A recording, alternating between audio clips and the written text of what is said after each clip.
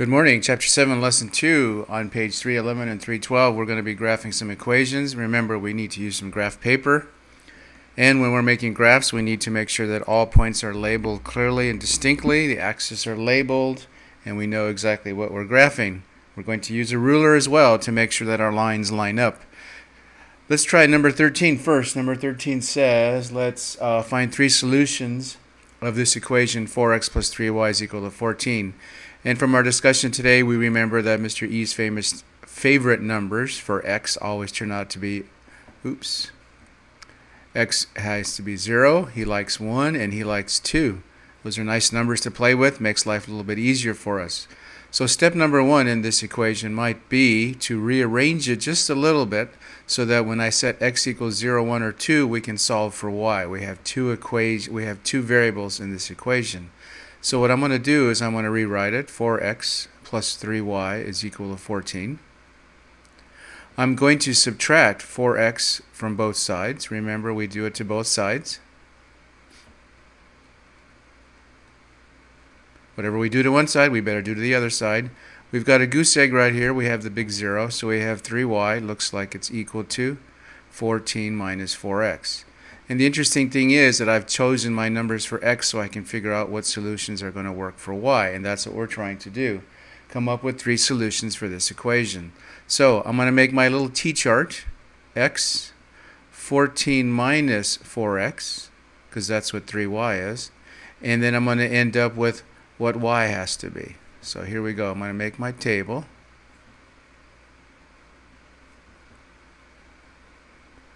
And the first thing I'm going to do is I'm going to make x 0, I'm going to make x 1, I'm going to make x 2.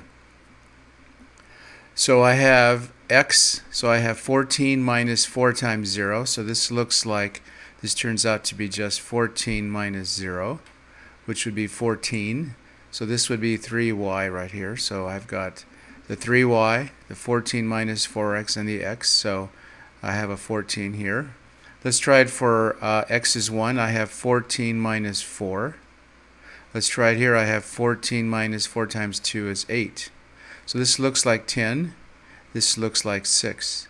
So what this tells me is that 3y is equal to 14, or y is equal to 14 over 3.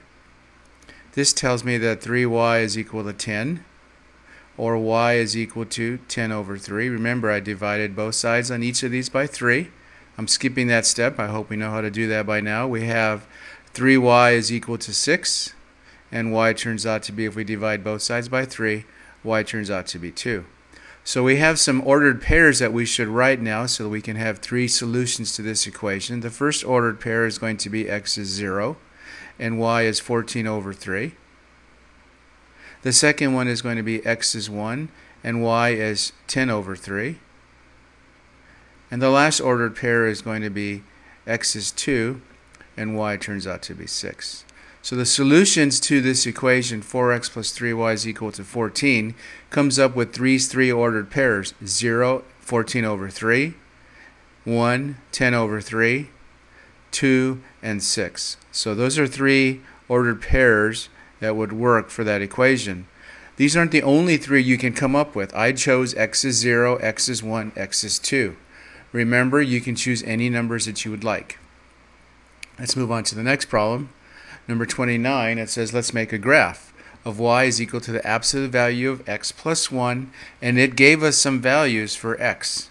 So we're going to choose, we don't have a choice in this matter. Let's make our chart. X, we have the absolute value of x plus 1, and then we have y. So I'm going to try to make my chart a little bit neater this time. Okay. Not sure how successful I'm going to be here. Bear with me. Here's my t-chart. That looks a little bit better.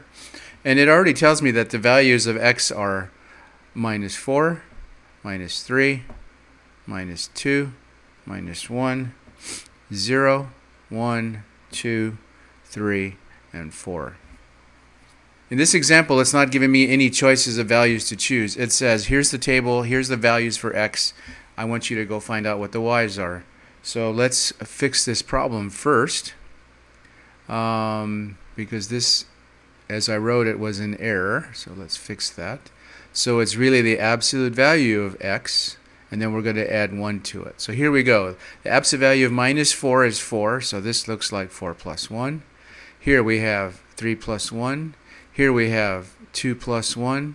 Here we have 1 plus 1.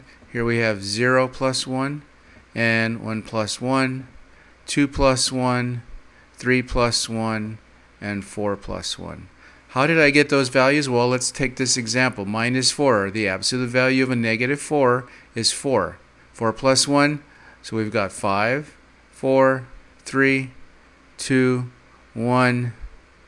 Oops, 1 plus 1, 2, 3, 4, 5. Now let's go over to our graph and see if we can graph these ordered pairs. So with our graph, we're going to put minus 4, comma 5, x is first, minus 3, comma 4, minus 2, comma 3, minus 1, comma 2, 0, comma 1. And the interesting part of this graph now, it says 1, comma 2, 2, comma 3, 3, comma 4, 4, comma 5. These are the ordered pairs. Minus 4 and 5, minus 3 and 4, dot, dot, dot, all the way down to 4, comma 5. Last thing we need to do is connect the dots. I'm going to use my straight line ruler again. I'm going to start here. I'm going to go and extend my line. I'm going to go on this side, do the same thing, start here, extend my line. And that's what my graph's going to look like. Number 29, y is equal to the absolute value of x plus 1. The graph ends up looking like a straight line coming down and then a straight line coming up. That's it for today, and we'll see you all tomorrow.